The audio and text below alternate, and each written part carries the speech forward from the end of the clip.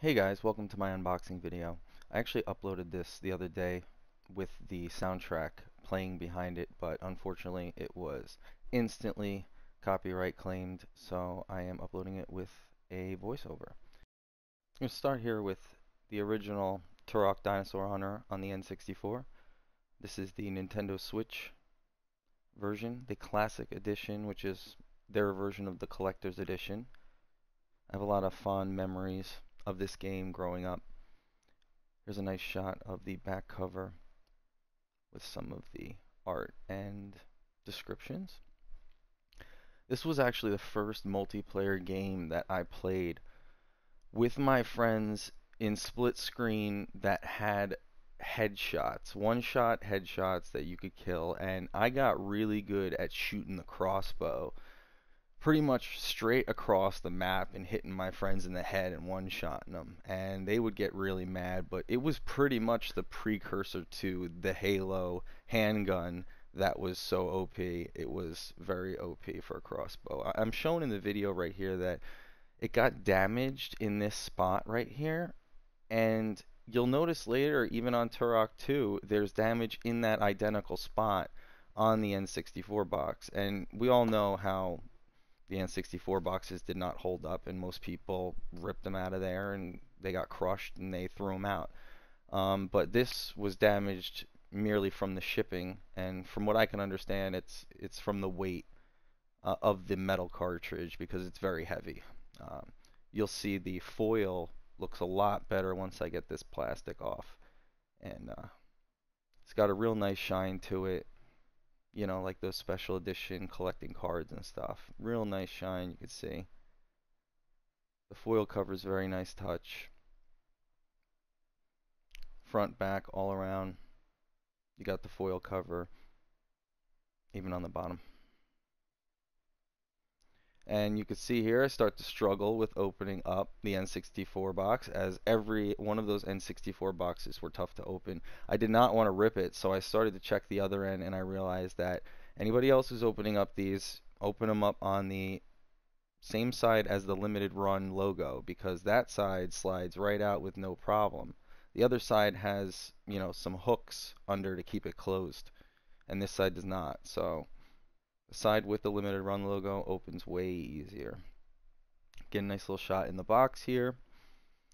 So yeah, it was kind of like the precursor to the Halo handgun because it was so OP. You get one-shot headshots. You didn't even need the better weapons in the game because as long as you were a good shot, you could take people out.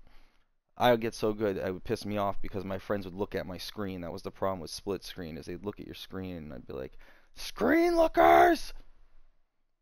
I'd get so PO'd. They'd memorize the map and then just hunt me down by looking over. So you'll see I took out the poster as well. You know, it's just the cover. It's classic. I actually get a shot of it in a minute, but I want to get everything out of the box first. And then I'm going to take a look at the cover of the actual game, which is also foiled, you can see, which is nice. They didn't cheapen out on the cover. And then here comes, I mean, this is the main reason why I had purchased the Classic Edition. I wanted this commemorative metal N64 cartridge, and it's very heavy. It's well made. You know, it is what it is. It's a commemorative metal cartridge for Turok and Turok 2. But you can see the artwork is very good. The detail's good. It's all raised out of the metal. It is engraved in there. It's very smooth. They did a good job. And it looks identical to how an N64 cartridge looked. I had to get a shot here to show everybody it's just hollow on the inside. There's nothing in there. Give it every angle.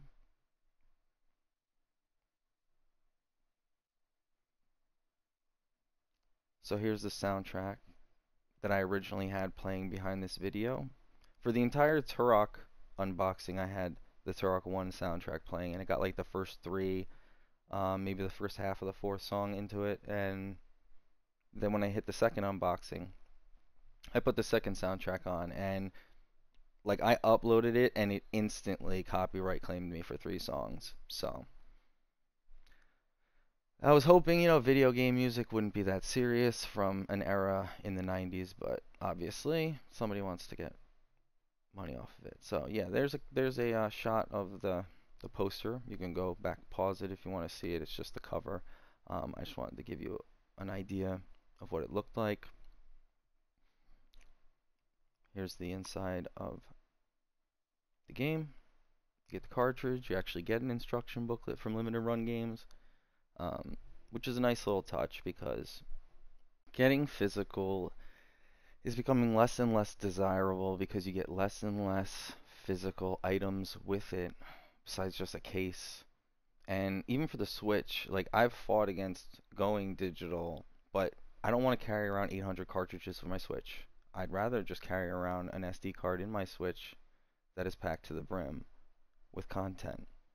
So even the people like myself who fight against it, I think it is the way of the future when it comes to ease and accessibility, and is definitely against the side of the collector.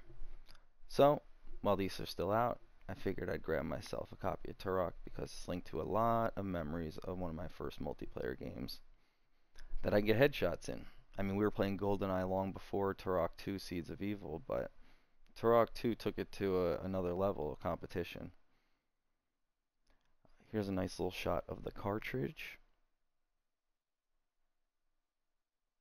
and the instruction booklet and the whole kind of set. And it's a real quick shot of everything that came inside of the box. The cartridge again.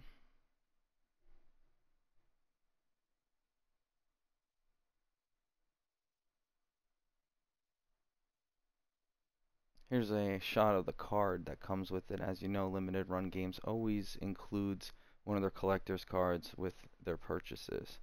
And one final shot of the soundtrack. Alright, now we're wrapped up with Turok 1. Let's break out Turok 2, see what's in there. Alrighty guys, here you'll see the sealed box still. The glare kind of makes the foil more difficult to see. But once it comes off, here's a shot of the back. If you guys want to check that out, you can always pause it. I put the card with the front this time so you guys could just see the card right off the bat. Now this game really, I enjoyed Turok 1, but Turok 2 took it to a new level with the multiplayer and everything. Which kind of stinks because in the Switch version, they did not include the multiplayer, which is in the Xbox and PS re-releases. There is an online multiplayer option to go back for those memories. That is not in the Switch version. So that was a little disappointing. Alright. Crack out the knife and get this sealed puppy open.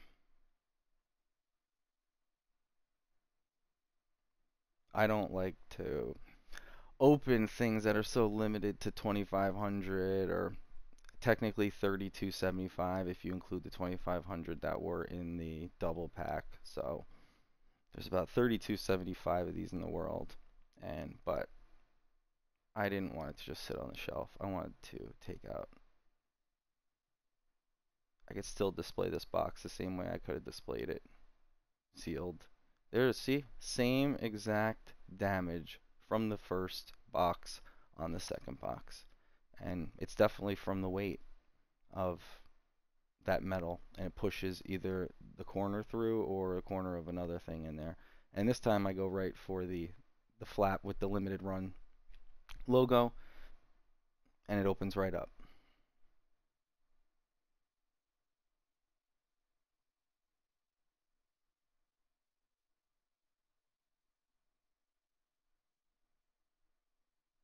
I do not open up the poster in this unboxing for the second game. It's very plain. You could see it from, the picture in the beginning, and it looks just like that cover. It's just scales and the Turok 2 logo. It's nothing that you guys haven't seen. There's the case, how the entire case looks. Here's the soundtrack. I go through the second game a lot faster than the first game.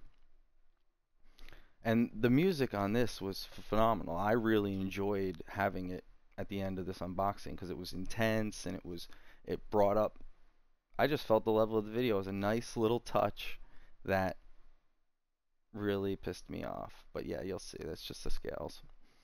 And this is really what everybody wants to see. That metal commemorative cartridge. And after I did the unboxing, I put it back, you know, in the plastic and everything, but I kept it out of the box. So nice and raised, looks good. It's definitely a nice thing to put on the shelf with all the memories of your childhood and video games that you really enjoyed playing. Because that's what it's all about. It's about those memories you make with the video games and how amazing they were, or if it's a one-player game, how amazing the story was, engaging it was. It's not about the grind. Hey, there you go. They got nice foil, even on the regular case.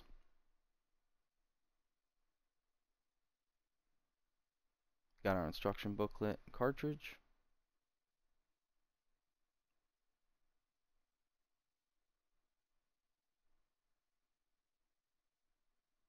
Oh yeah, very nice. And of course, you know, I wouldn't have the video without showing you guys what's inside of this instruction booklet. And this one's pretty nice. Got a lot of artwork, concept art, information about the enemies and characters.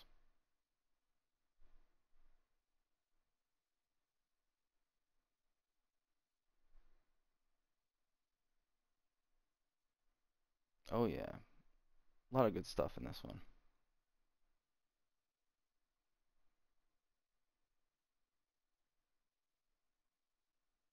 I think this stuff is more interesting than what was in the first one.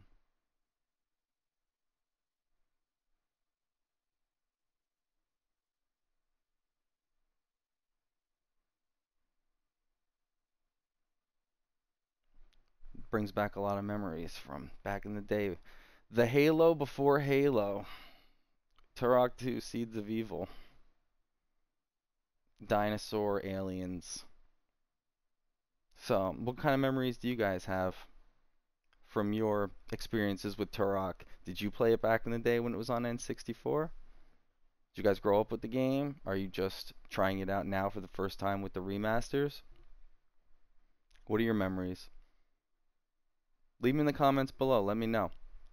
Let me know if you guys want to see more of these videos with some of my collector's items and stuff like that. I appreciate if you guys leave a like, subscribe. Hope you enjoyed it, and I will see you guys again soon.